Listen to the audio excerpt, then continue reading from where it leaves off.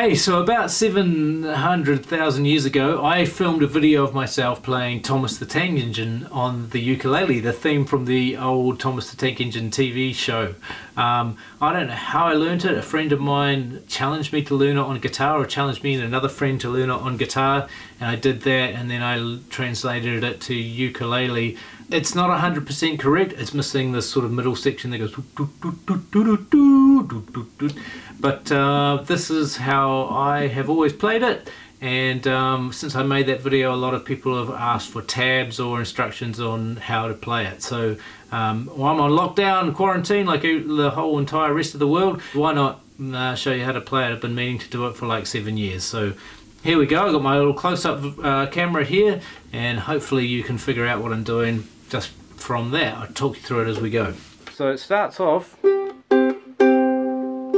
just one finger on the G, C, E, so that's a G, and I play the two middle strings at the same time, and the G with my thumb, so it's kind of playing an octave. And then we go open, and then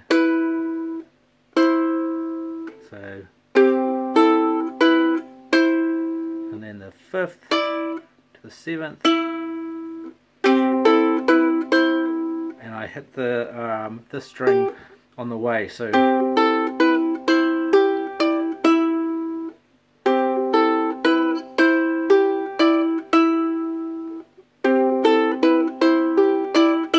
and then, which is a G sharp.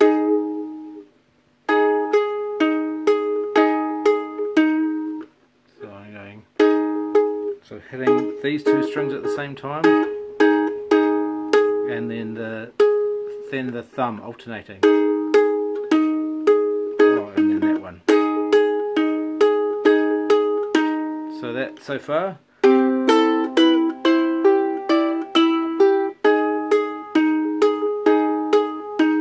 And then to a F shape. So I'm doing the first time I'm doing this string and these two strings all at the same time, and then the middle two, and then just those two.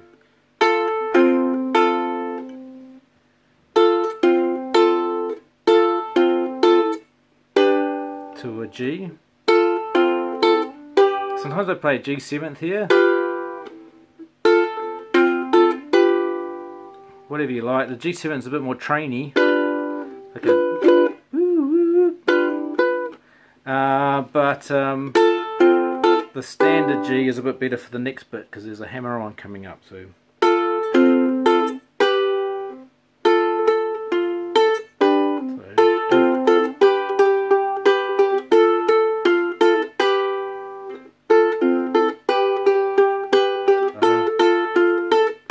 then the hammer on. So it goes, so that's his 7th chord. That's quite a hard chord to play because you sort of have to bar it. Or you can just do it like this. Don't bar it, don't worry about barring it.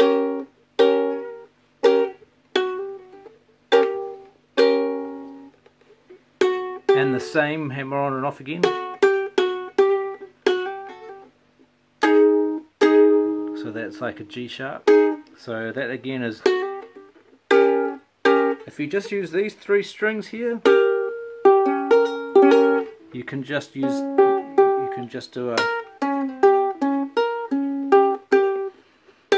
whoops, and then, so far it goes like this.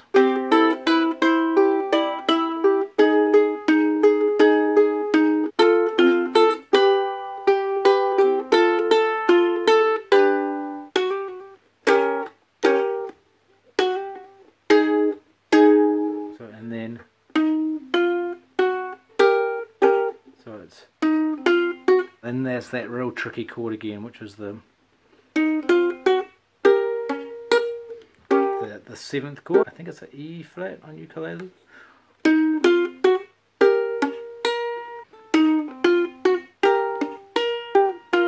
take the little finger off, and then back to that G. So this is a really hard bit of the song.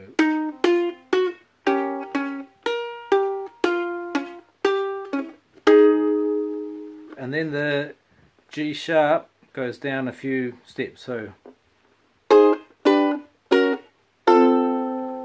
it's just the same chord moving down.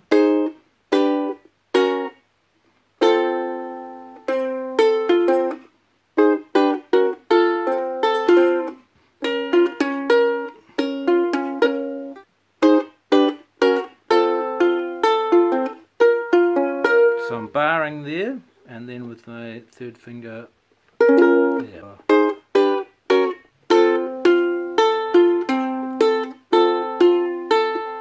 So that would be an F, but I'm not playing that one.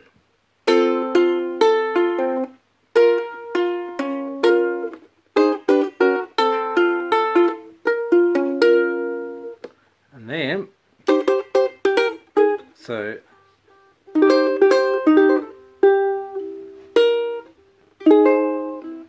just barring those three, and then that G sharp. You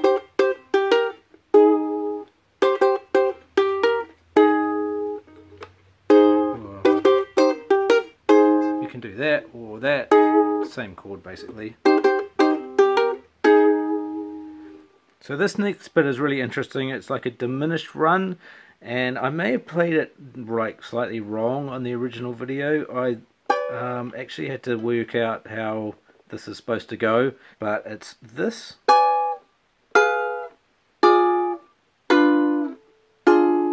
So the shape is like it's diminished. It's a diminished chord, but it's the same fingering as a 7th chord. So if you know the G7,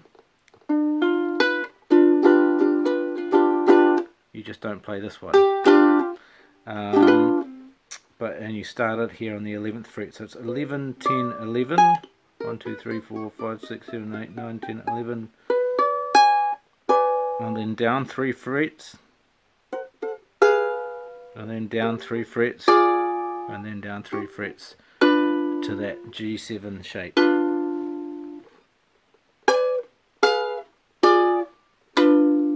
And then this one, which is 1 1st fret, 2nd fret, 1st fret.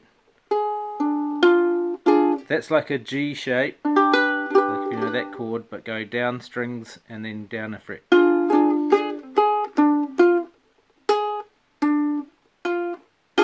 So that again.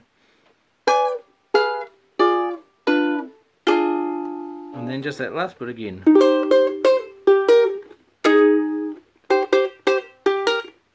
Now the hardest bit of the whole song. Why is it the hardest bit of the whole song? Because I always hit the wrong fret. 1, 2, 3, 4, 5, 6, 7, 8, 9, 10, 11. Okay, so one more time all the way through. I'll play it a little bit slower than the original, so just so you can see it.